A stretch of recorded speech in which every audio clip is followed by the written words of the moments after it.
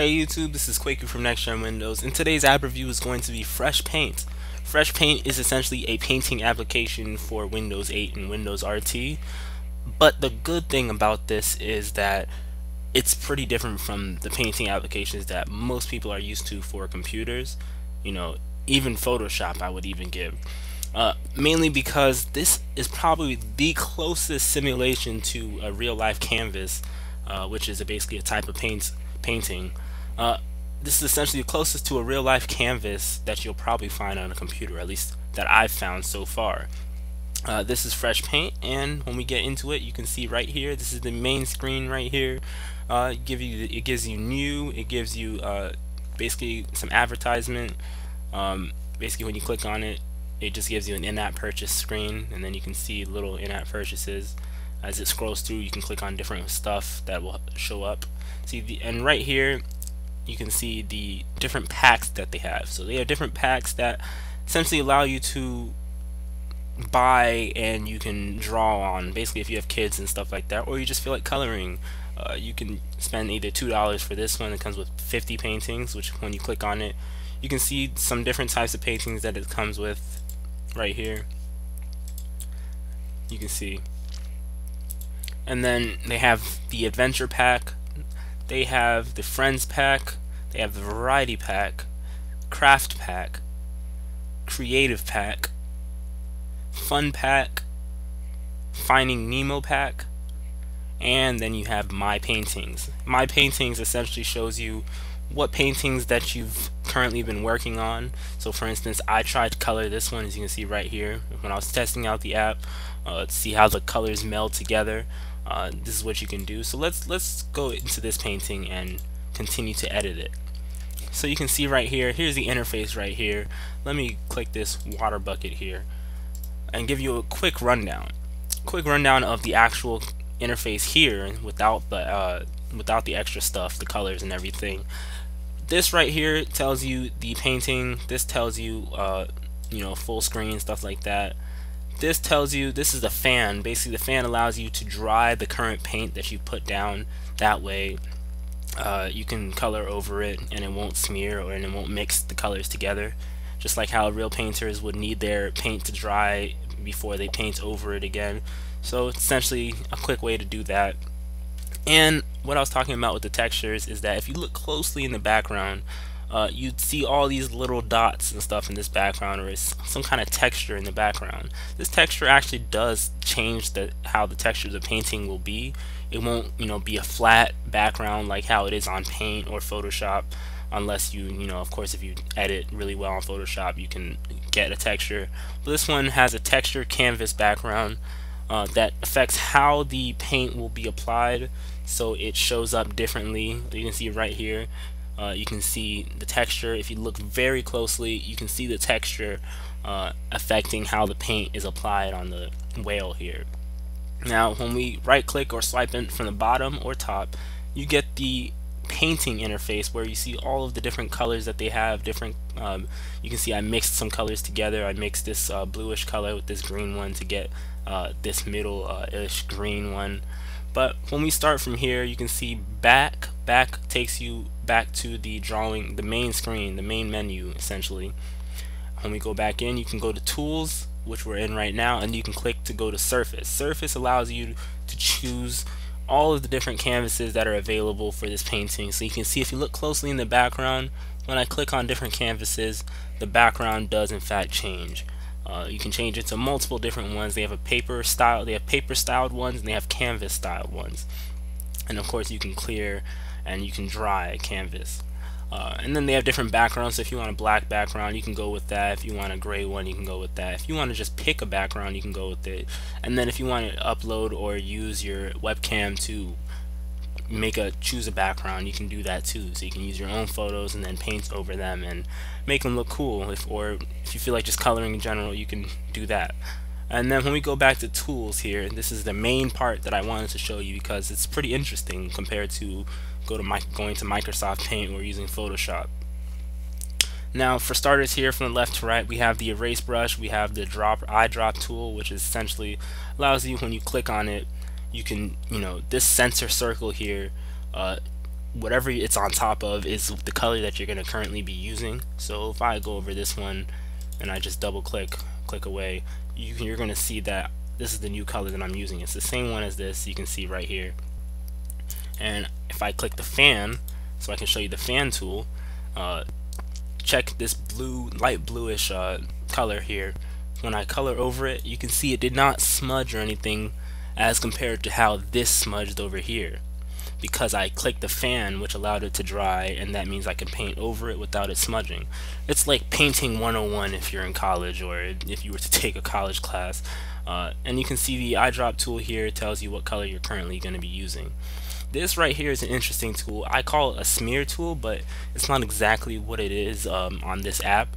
But this tool allows you to smudge a drawing, that something that is wet, the paint that is wet. It allows you to click on it and then you can drag it, and depending on how fast you drag, it depends on how will affect how long you can use that color.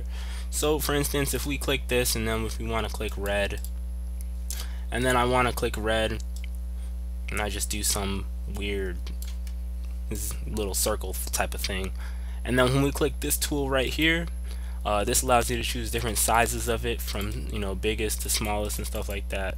I'm gonna go with this medium sized one.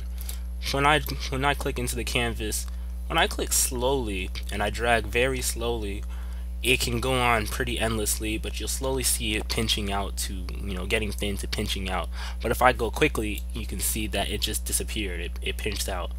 And that works for anything that is still wet. You can't click on anything that's dried or anything like that. So when I click this blue one over here, I can keep drawing, I can keep using it.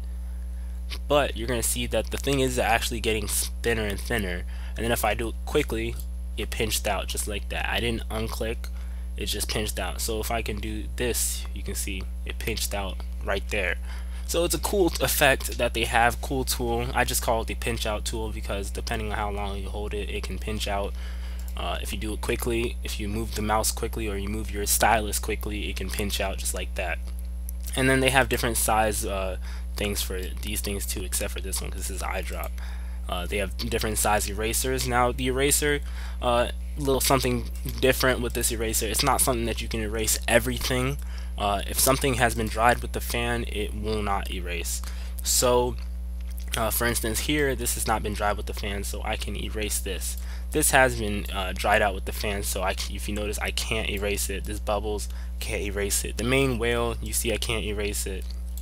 And then right here, I can't erase that either. But this red over here that you saw me just apply, I can erase it because I did not use the fan to dry it out, so they cannot be erased. It's not permanent yet. When I click the fan, however, you can see I clicked it just there.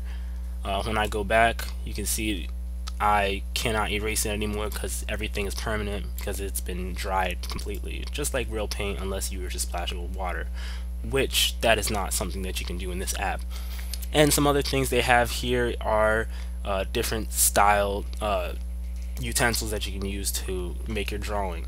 So they have a basic pencil with different size tips and everything like that, and you can see how big the tips are when you click on it. And then they have this here that gives you two sides of things to paint. You can see right here, you can choose what sides you want to paint with.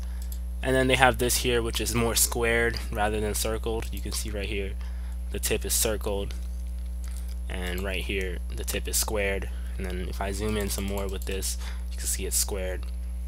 And then they have different size paintbrushes. So they have the basic paintbrush, they have this little wider one, and then they have the widest paintbrush, which allows you to paint some pretty wide things.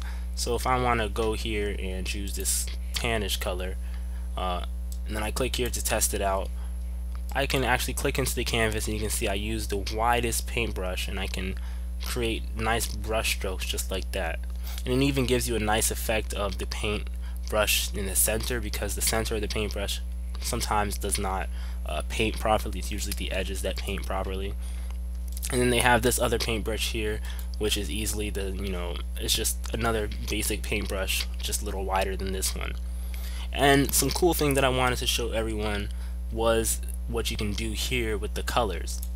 Okay, so you click this to clear what colors you want to clear the colors that are here. As you can see, they disappeared. But when I click on, say, this black one here, and I click it here, let me make this smaller. Let me in fact use this. Let me make this smaller. You see I put black there, and then I'm going to put white here. So you can see I put white here. It's white, essentially the same color as this background here.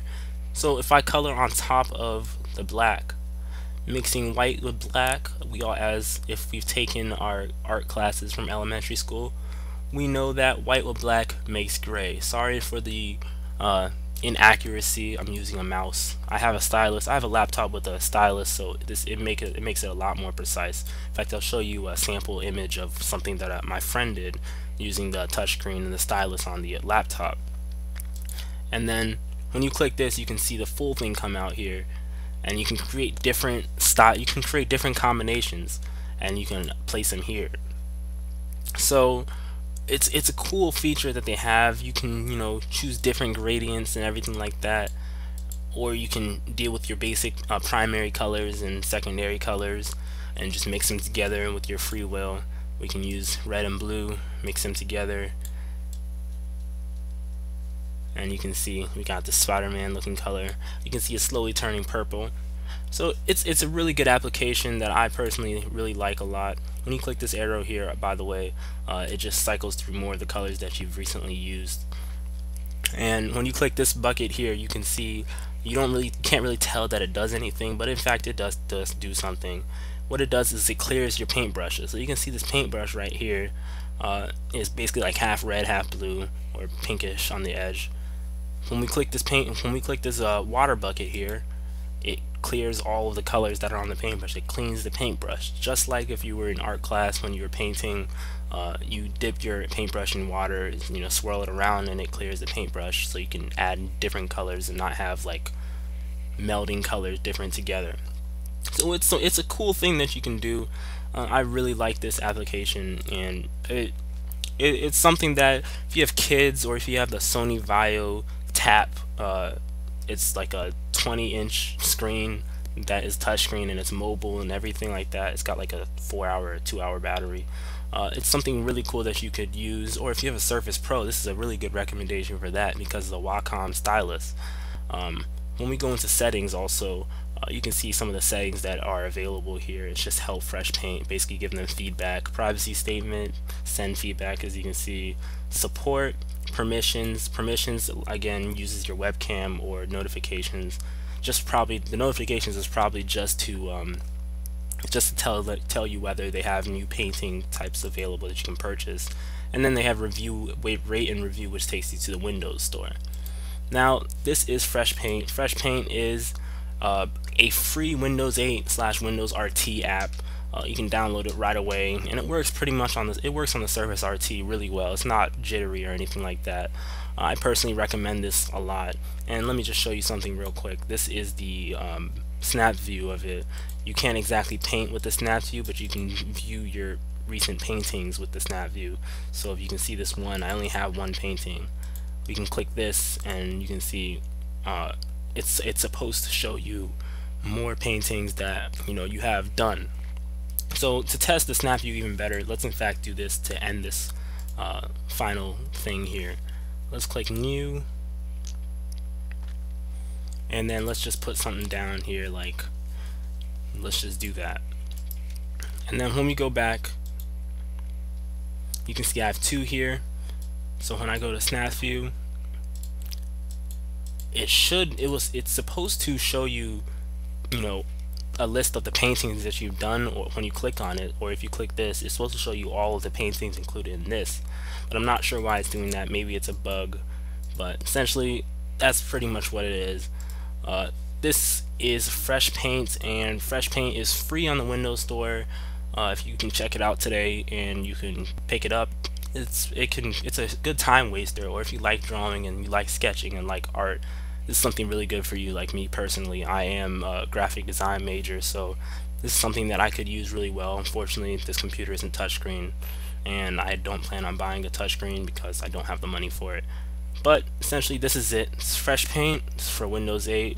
This is Kweku from Next Gen Windows, and I'll catch you later. Leave a comment in the box below if you have any or suggestions for future videos. Peace.